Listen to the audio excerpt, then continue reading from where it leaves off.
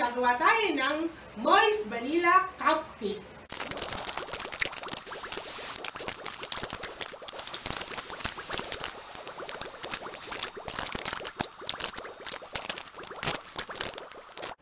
And here's the finished product of our vanilla cupcake. So, tuturuan ko naman kayo kung paano gumawa ng napakadaling frosting. Kasi gagawa tayo ng vanilla cupcake with the surprise of real ube. And, ang frosting na gagawin ko ay ube flavor. So, pag gumawa kayo nito, pwedeng iba-ibang flavor ang magawa nyo. Kasi may mga flavoring ang condensed milk. Meron siyang pandan, meron siyang mango, meron siyang ube, meron siyang plain lang. Meron. So, meron ako ditong 1 cup of butter. Kailangan cold yan. Ibibit natin siya until light and fluffy. Then, kailangan din natin itong condensed milk natin ay napakalamig talaga niya. So, make sure na light and fluffy ang ating butter bago natin ilagay ang ating condensed milk.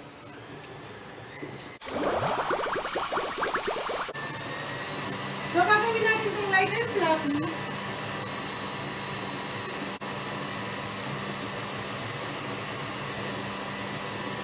Hit lang natin siya.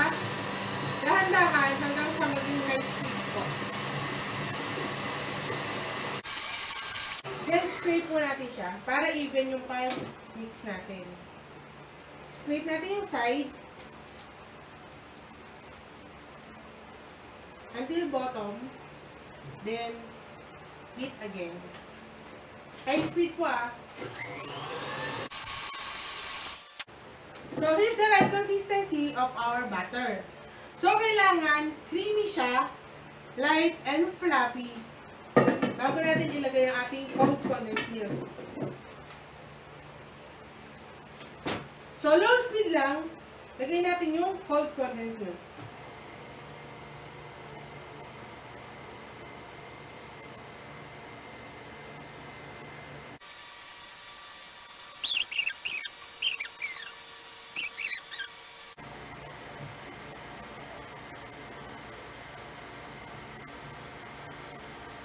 So, pag nalagay nyo na ang inyong condensed milk, high speed na po natin siya.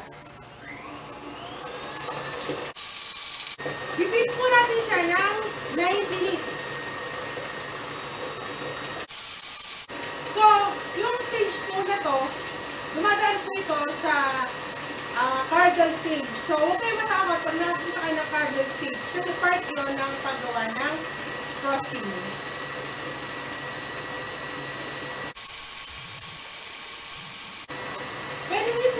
Lagyan ng food color na violet. Kung gusto nyo po mas violet yung color ng inyong frosting. Or pwede din food flavoring. Pero ako kasi mas gusto ko yung natural taste. And at least meron naman ang flavor yung ating condensed milk. So high speed lang for 9 minutes.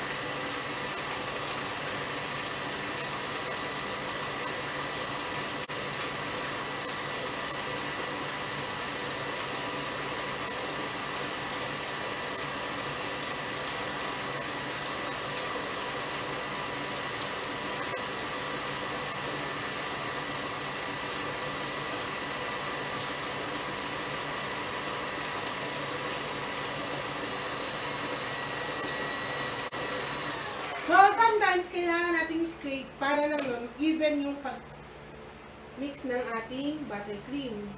So, i-mix natin siya, ay i-scrape natin siya from side to bottom. Para naman, yung part na hindi niya nahahalo, mahalo siya.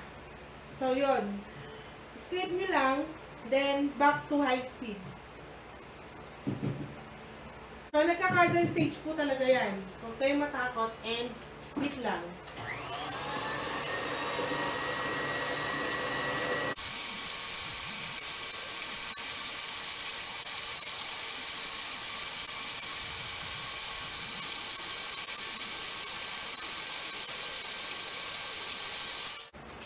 So, here's the buttercream that I have right now.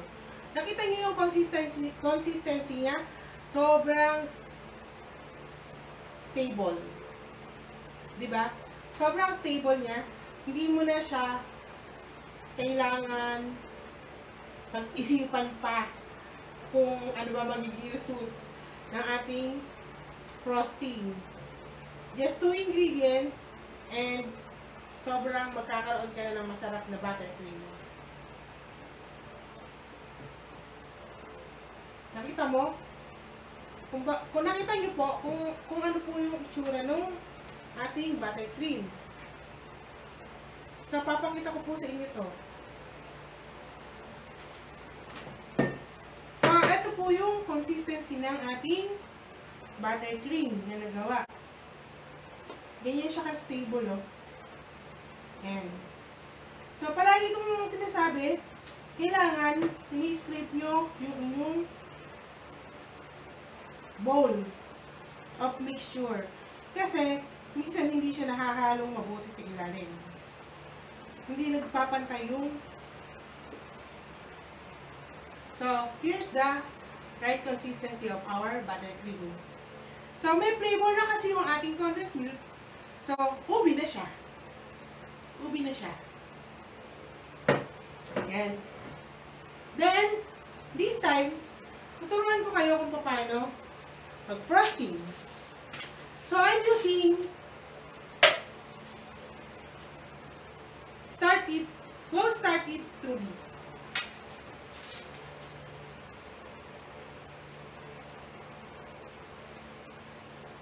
Tatlong natin yung dulo. And lalagay na po natin ang ating frosting. But for a while, gusto ko kasi na may ube yung ating vanilla cupcake. So, ang gagawin ko, yung ating vanilla cupcake, gagamit ako ng maliit na tip. Bubutasin ko siya sa gitna.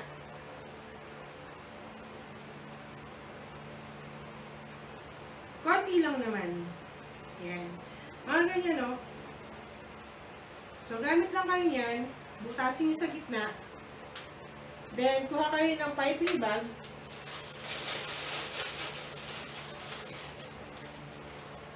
Then, have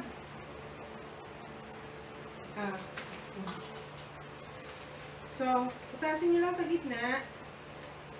And then,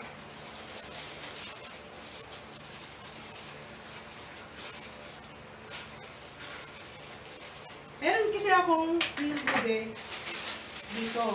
So, yung ube namin kasi, palaging marami kaming nabibili ng ube dito. Anuhin nyo lang po yung dulo ng piping bag. Yung pinakadulo ng tip ng piping bag. I-cut nyo lang. And then, yung binutas nyo na to, itong ano na to, cupcake, lalagyan nyo lang siya ng ube sa gitna. So, yung space na tinanggal nyo sa cupcake, ube yung ilalagay nyo sa kanya. So, ganito. Ayan. And then, after, maglalagay tayo ng stable IT. I will show you how. Na napakasarap talaga.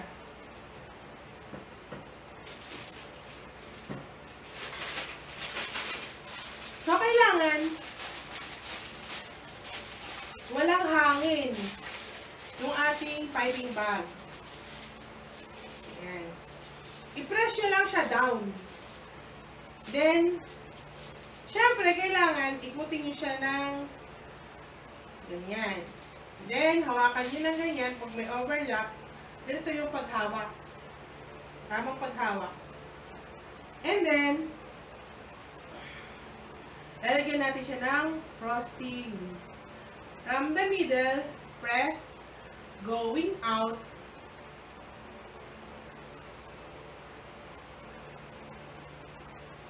Ayan.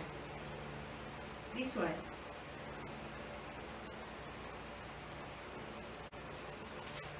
Then, pwede ulit tayo magbutas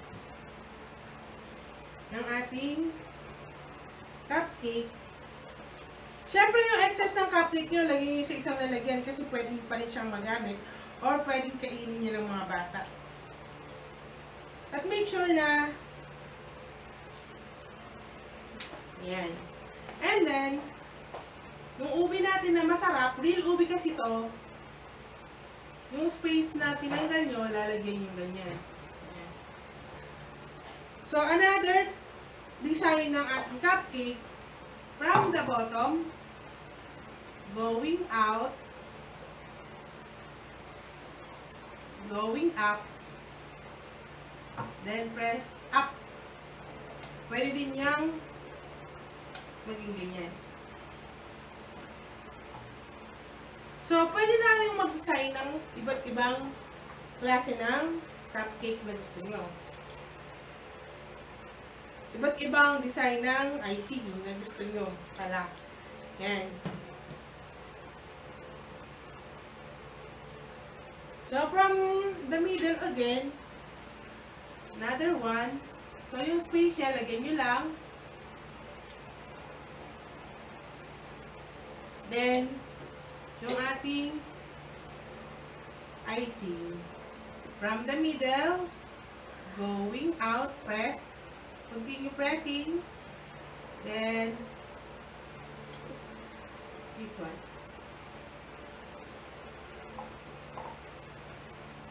So, palagi kong sinasabi, marami tayong choices kung anong design yung gusto nyo sa icing nyo.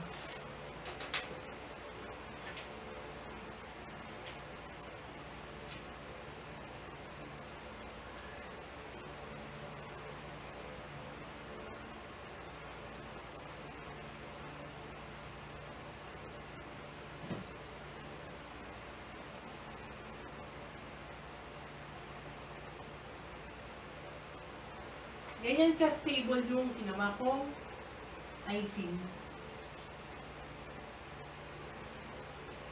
So, I hope may natutunan po tayo sa mga tinuro ko ngayon. And here's the finished product of our vanilla cupcake with the surprise of real ube and easy ube frosting. I hope you all guys like it! Thank you for watching! Please like, share, and subscribe. Please don't forget to hit the notification bell down below. If you have any requests or suggestions, please comment down below. Now, it's time to taste! So, here's the inside of my vanilla cupcake.